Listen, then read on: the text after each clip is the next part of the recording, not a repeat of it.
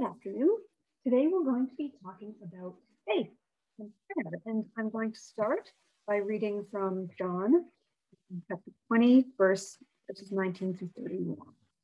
So this occurs, according to John, right soon after Jesus' resurrection and after Mary Magdalene had left Jesus and encountered Jesus' empty tomb, and then went to tell the disciples that she had seen the Lord.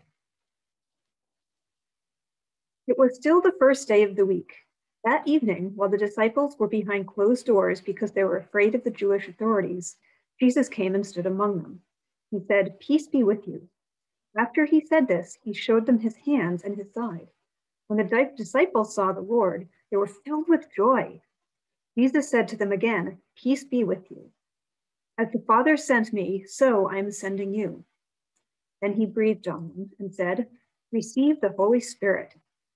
If you forgive anyone's sins, they are forgiven. If you don't forgive them, they aren't forgiven."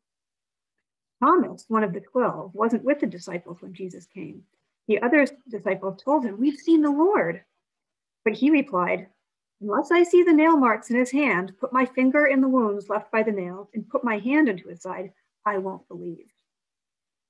After 8 days, his disciples were again in a house, and Thomas was with them. Even though the doors were locked, Jesus entered and stood among them. He said, "Peace be with you." Then he said to Thomas, "Put your fingers here, look at my hands. Put your hand into my side. No more disbelief, believe." Thomas responded to Jesus, "My Lord and my God." Jesus replied, "Do you believe because you see me? Happy are those who don't see and yet believe."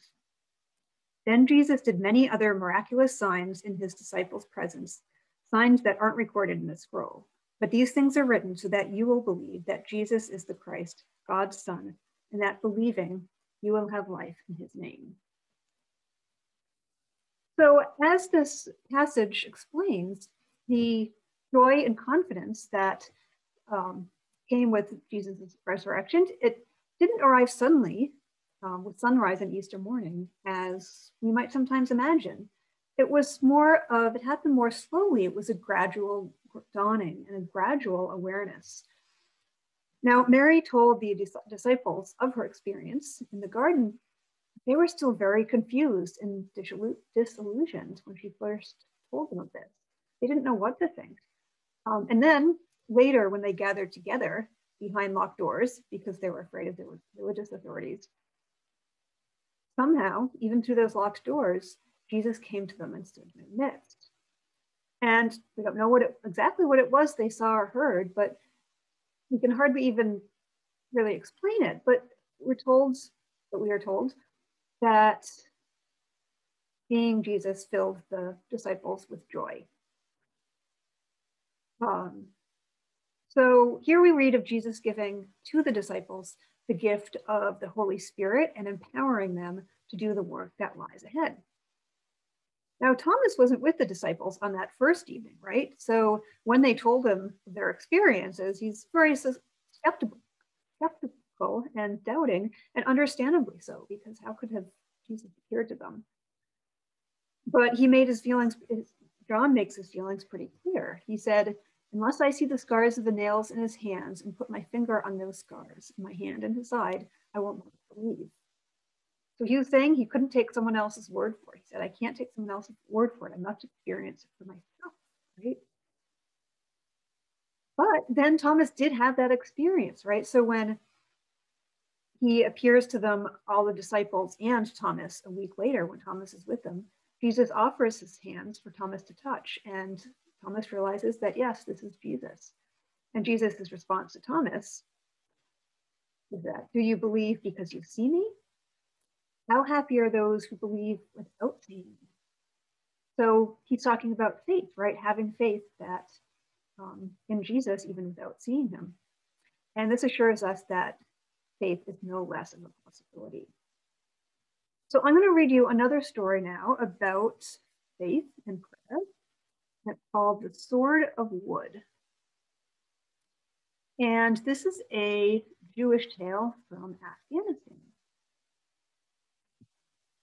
Once on a summer night in the country Afghanistan, the ruler Shah Abis changed out of his fancy robes and left his palace dressed as a peasant to enjoy the evening air and to wander through the streets unnoticed. He walked and walked until he reached the poorest section at the edge of town. He soon heard joyful singing coming from a dimly lit cottage. As he peered into the window, he saw a man sitting at a table. He was eating and singing and giving thanks to God. The Shah was astonished to see such a poor man in such good spirits, and so he asked if he might come in as a guest. After accepting food and drink, the Shah asked the man how he earned his living. "I am a poor Jew," he said. "I wander the streets and fix shoes, and in this way I earn enough money to buy all the food I need for one day." "But what will happen to you when you are too old to work?" asked the Shah. "Oh, I don't have to worry about that," the man said happily. "God blesses me every day, and I know that somehow there will always be enough." The Shah returned to his palace and took off his peasant disguise. He was determined to test the faith of this man. So the next day he proclaimed, "No one is allowed to fix shoes for pay." When the Jew went to work, he was astonished to learn of this new law. What's he going to do if he can't fix shoes to earn money? So here's what he did.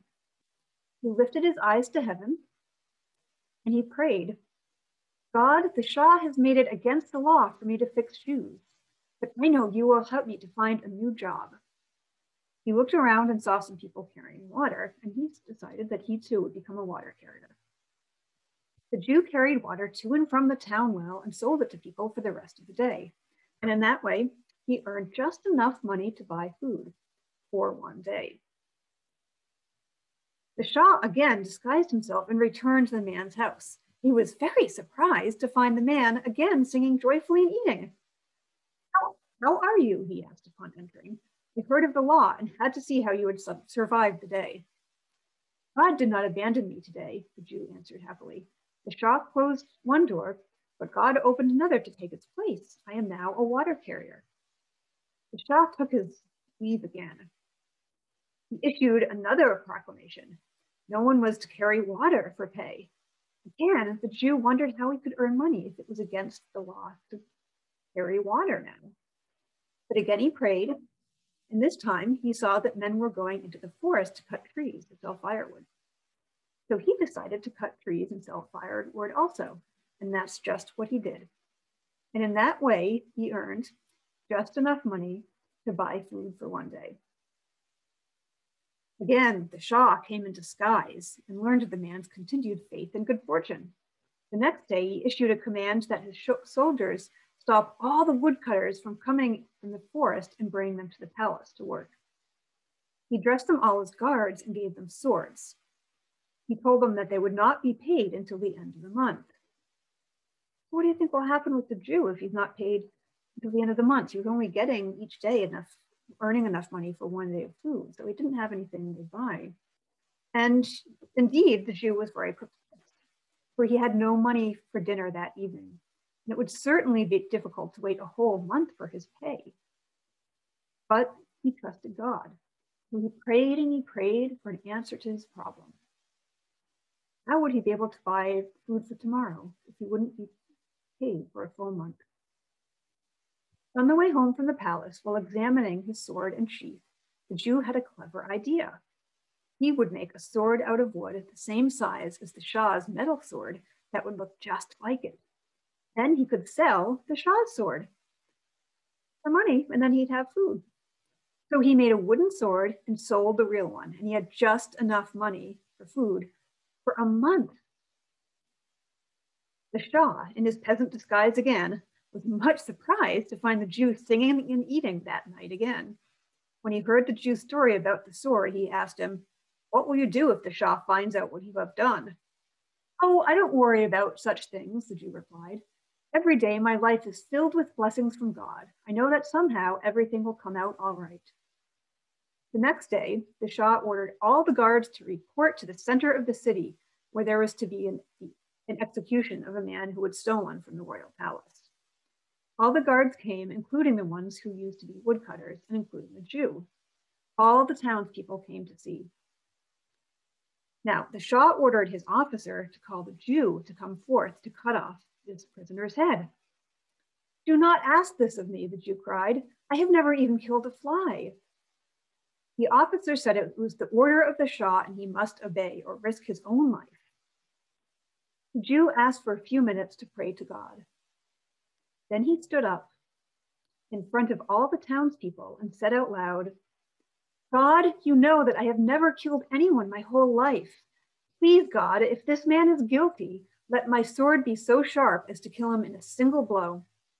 But if he is not guilty, let my sword turn to wood as a sign of his innocence. So, what do you think will happen? Figure it out, huh? With all eyes on him, the Jew reached for his sword. He pulls it out of his sheath and holds it high. The crowd gasped and clapped and cheered wildly when they saw it was a wooden sword, for they thought that a miracle had taken place. Now the Shah was delighted when he saw the wisdom of the Jew. He called him near. He told him that he had been the visitor those 4 preceding nights, dressed as a peasant. And now, he said, I hope that you will come and stay with me in my palace and be my advisor, for I see that you are a man of wisdom and unwavering faith, and I have much to learn from you. So the Jew went to live in the palace with the Shah. And if you go by there in the evenings, you can still hear them singing.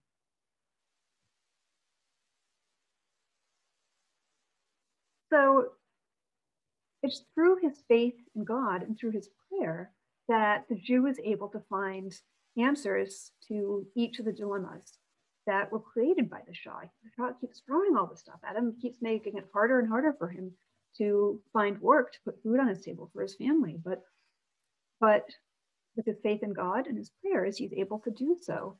And what's more, ultimately, he was able to teach the Shah the value of a faithful life. When the Shah finally, at the end of the story, realizes what the Jew had done, he appreciated the wisdom of it and started having a little bit more understanding.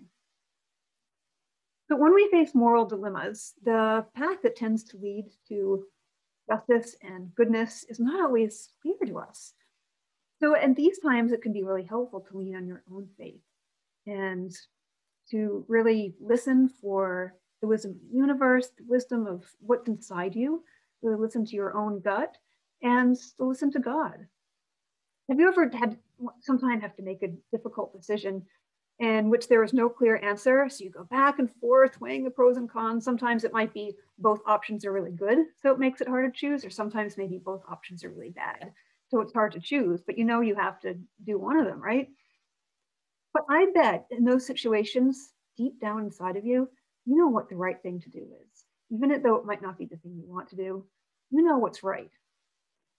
And prayer can help us to reach into ourselves and to reach out to God to find that answer that was there all along. So we just need to have faith that the answer is in fact there, even if we can't see it. So just like we know that while we can't see the buds on the trees yet, I'm looking out and thought I saw some the other day, but we haven't seen any yet. But we know that spring is coming. It's already started to arrive. We've seen some of the crocus starting to sprout. And so we know that the trees will soon be colored in leaves again, even though we can't see them yet. So just like we have faith that spring will in fact come again, we can have faith in ourselves and in God. So that's all for today. I hope you get out and enjoy this increasingly spring-like times. And be kind to yourself, be kind to others, stay safe, and I'll see you next week.